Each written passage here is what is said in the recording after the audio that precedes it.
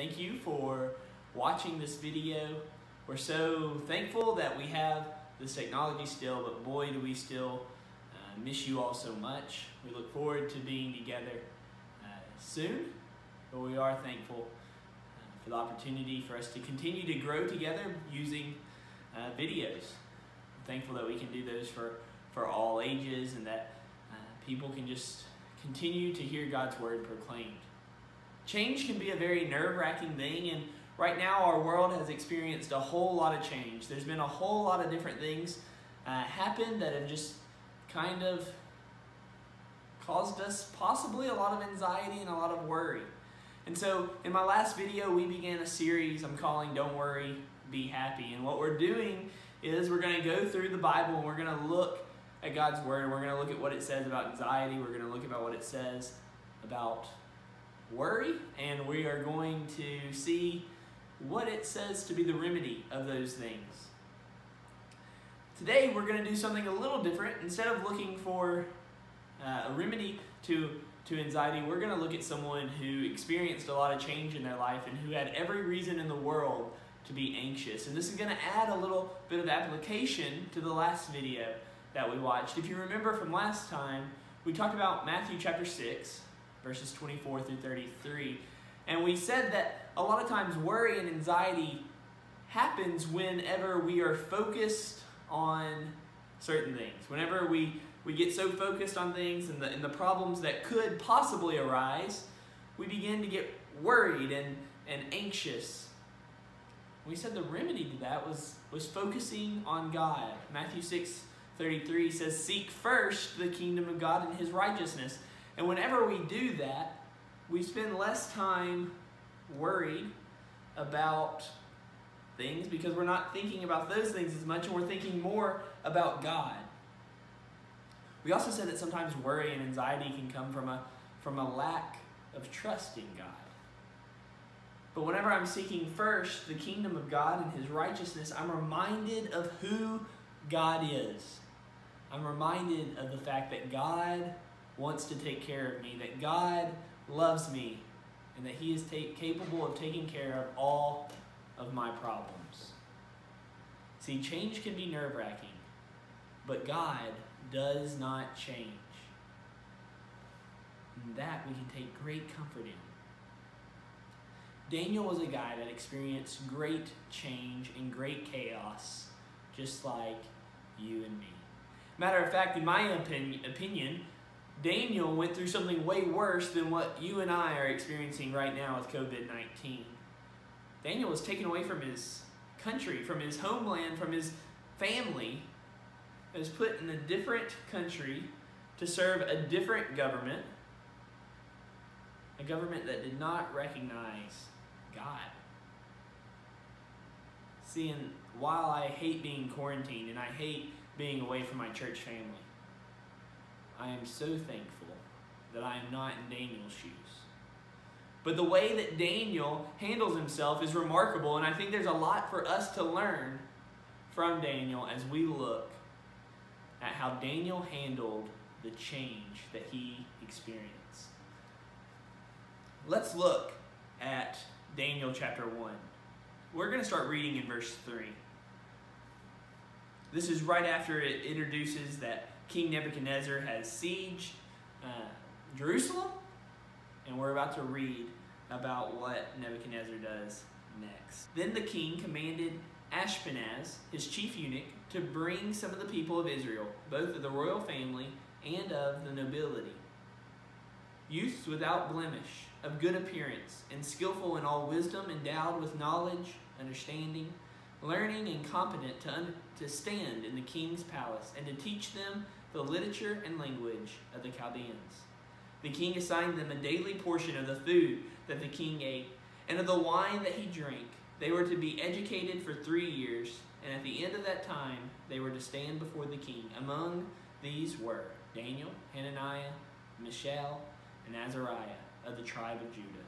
And the chief of the eunuchs gave them names. Daniel he called Belteshazzar, Hananiah he called Shadrach, Mishael he called Meshach, and Azariah he called Abednego.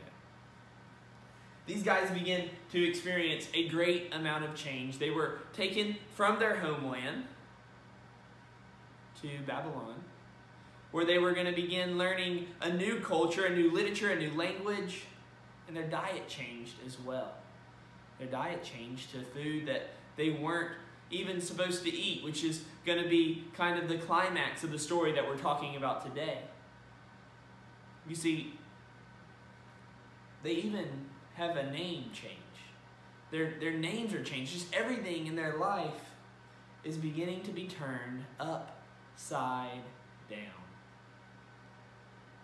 And again, this produced a great opportunity for worry and anxiety. But I want you and your family to take a time out from this video and to kind of see how Daniel responds to part of the change in his life, specifically about his diet. I would encourage you and your family to read Daniel chapter 1, verses 8 through 16. And then after you finish reading, maybe discuss what it is that is the key to Daniel's faithfulness.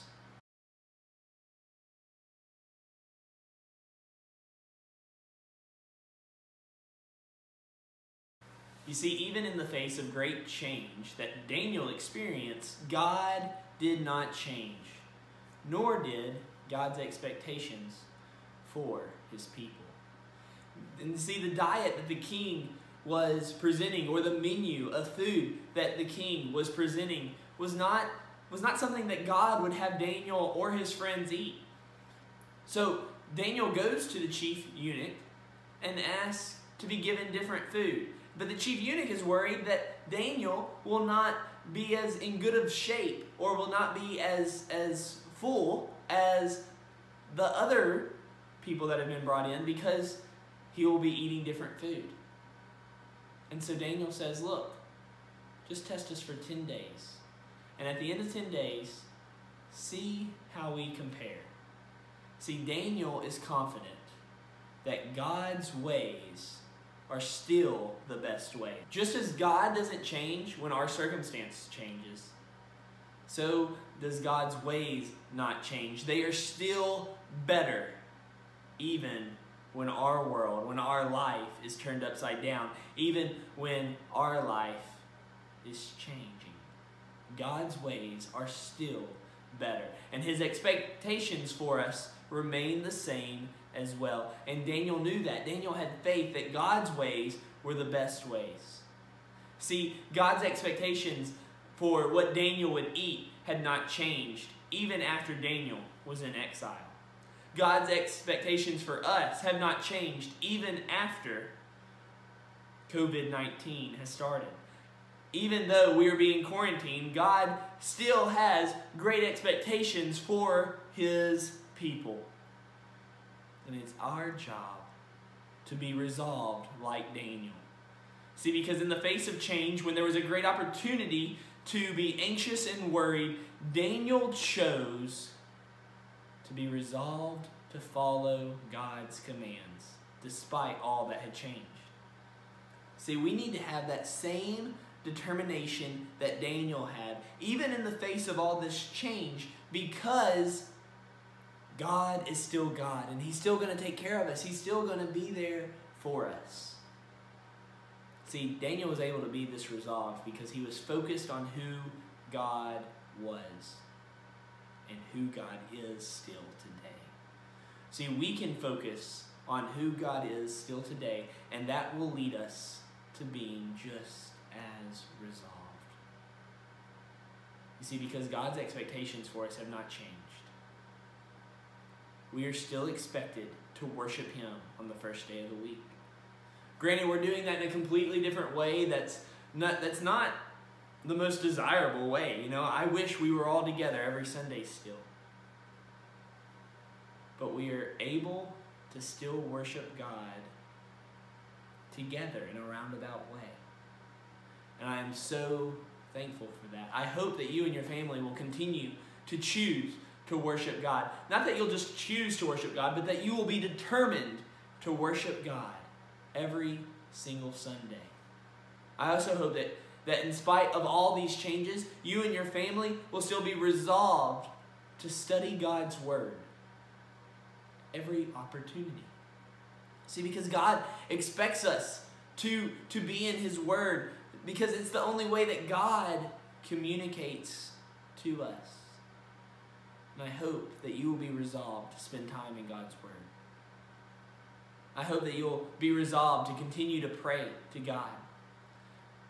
Praying that COVID-19 will soon be over and that we'll soon be able to meet together, but also just praying for your personal life and your personal spiritual growth. I hope that we can remember that despite all that's changing and COVID-19 going on and us being quarantined, that there are still people out there who are lost and who need to hear the saving message of Jesus Christ. I hope that we'll remember that God still expects us to be evangelists. He still expects us to go out into all the world. And though we may not be able to go out, maybe we can call people to encourage them. Maybe we can send an encouraging text message saying, hey, I would love to study the Bible with you digitally. Hey, I know that there's some craziness going on in our world right now. I want you to know that I'm praying for you. I hope that we would do something. Not just that we would do something, but that we would be resolved to do something, that we would be determined to do something to help someone who does not know about Jesus and His saving sacrifice, to tell them about it. I hope that we would do something to share the gospel, the good news of Jesus Christ. And maybe the most important thing for us to remember, despite all these changes, is that we are still a family, that we are still God's family. I'm still your brother, and you are still my brother, and you are still my sister. We are a family, and we have responsibilities toward one another. I hope that we will be determined to fulfill our duties as brothers and sisters, that we'll call and encourage one another, that we'll strive to hold one another accountable to worship and to read our Bibles and to live a faithful and holy life. I hope that we will be determined to continue to act like a family. See, because change brings great opportunity for anxiety and worry, but it also brings great opportunity to seek first the kingdom of God and His righteousness. And I hope that's what we will choose to do. I hope that's where we'll put our focus. And I hope that we won't be consumed with anxiety and worry, but instead we'll be consumed with fire to serve the Lord. And that we will take our passion for God and for His church, and that we'll share it with our brothers and sisters in Christ, that we'll share it with the lost, and that we'll share it with ourselves and try to grow ourselves during this time as well. While change brings a great opportunity for worry and anxiety, it also brings a great opportunity for faithfulness. And it is my hope and prayer that our faithfulness will shine during this time. It will shine so bright that we ourselves are encouraged by one another, and that we even encourage brothers and sisters of other congregations. And I also hope that it shines so bright into our community that the lost are affected. The lost are affected and that they come to know the saving grace of Jesus Christ. See, we can use this as an opportunity to grow ourselves and to grow the church. And that is what I believe God would have us to do.